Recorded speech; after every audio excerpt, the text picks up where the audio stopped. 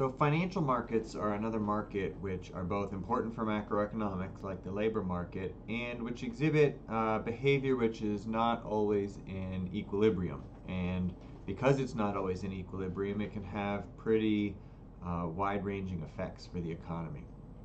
So when we're talking about financial markets, we're talking about things like stocks.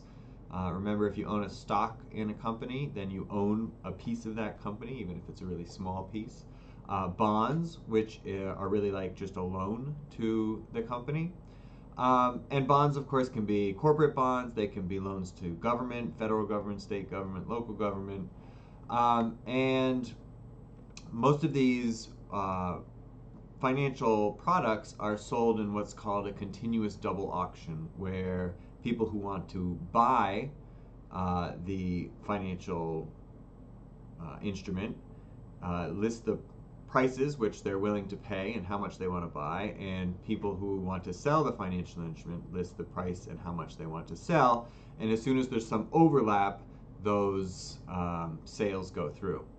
So prices can go up and down for a lot of reasons, right? So, and when we're talking about stocks, which is what we're going to focus on today, then when you're the owner of a firm, you get what are called dividends, right? And dividends come out of profits. And so if you think a firm is going to be more profitable in the future, you're going to be willing to pay more for the stock now. On the other hand, if you think the firm is going to be less profitable in the future and will therefore pay back fewer dividends, you're going to pay less for the stock now. So those are the economic fundamentals, right? Those are sort of the rational theory of how much a stock is worth.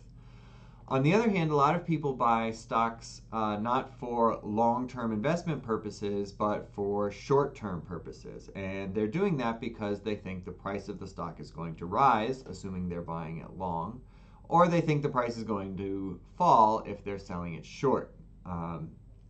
And so now it's not so much about how profitable the company is, but how you think everybody else thinks about the company. And so we're going to talk about some of those differences.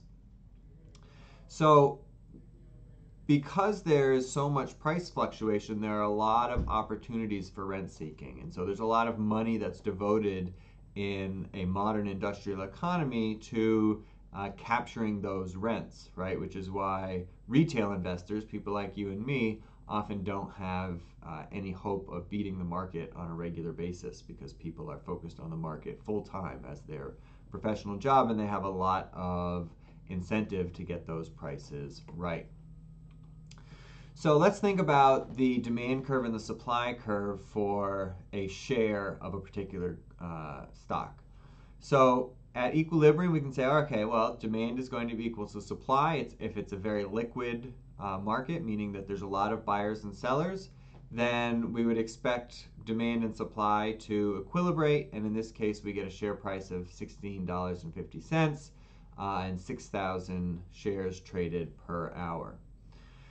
Now, if there is new information, right? The firm just invented a new product, one of its competitors went out of business, then the demand curve will shift to the right. We'll get an increase in demand. In that case, we would expect the price to go up.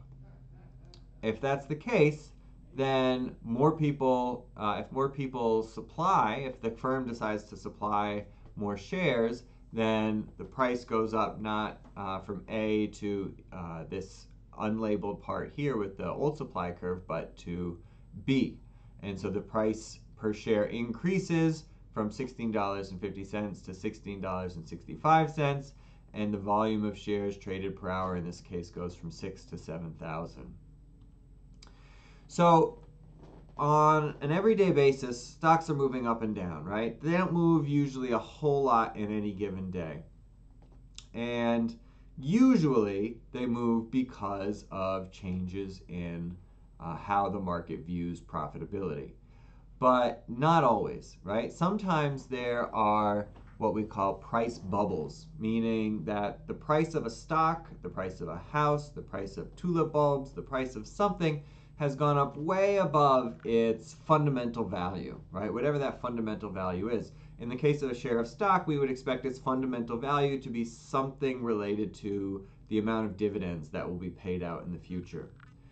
So in this case, what usually happens is we get this increase in demand, and the reason that it doesn't come back down is that people view an increase in the price as a signal about what's going to happen in the future, right? We get into this positive feedback loop where the price goes up and up and up, except eventually it won't keep going up because there won't be any more people to buy. And once it starts to go down, people realize, okay, well, this bubble is over. They realize what the fundamental value is. Everybody tries to sell at once, and the price crashes. And because the stock market is so liquid, that price crash can happen, very, very quickly. Right? We've seen that a number of times in the stock market, going back to the Great Depression. There was this big stock market crash in 1987, and then there was the dot-com bust in 2000. So these stock market bubbles and crashes are pretty common, actually. So let's think about what might happen in a fictional company called FCC. So we've got our demand curve and our supply curve trading at $50 a share. And as demand increases, right, we move up to $60 a share and then $70 a share. Now, why would people keep buying, right? Sometimes what happens is people will start shorting the stock, meaning they expect the price to go down, so they borrow shares in order to sell them, and then they're going to buy them back when the share price goes down in order to make a profit. But sometimes stocks seem to get a certain momentum, and people start saying, oh, this stock is going up and up and up. I need to buy while it's still going up in order to make a profit. And so in this case, we see that the demand curve increases again to $80, right? And so now here's the question. Is it going to keep going up, or is it going to fall back down? Well, oftentimes what happens is that we get good news about future profit, the demand goes up, but there are enough people that believe it's risen above its fundamental value that they are selling or they're short selling and the price falls back down. That's how the market is kind of supposed to work. Sometimes, however, when that demand increases and the price goes up, that people take that as a signal that it's going to keep going up and keep going up. And as a result, it rises farther and farther and farther until you can't even believe it's gotten that high.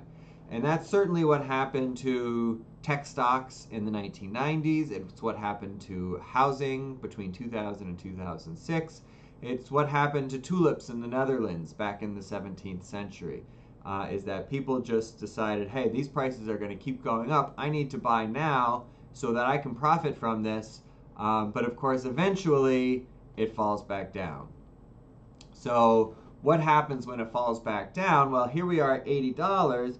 All of a sudden, demand falls, supply falls, and we get a big drop in the price. And as I said, especially in the stock market, that can happen almost overnight.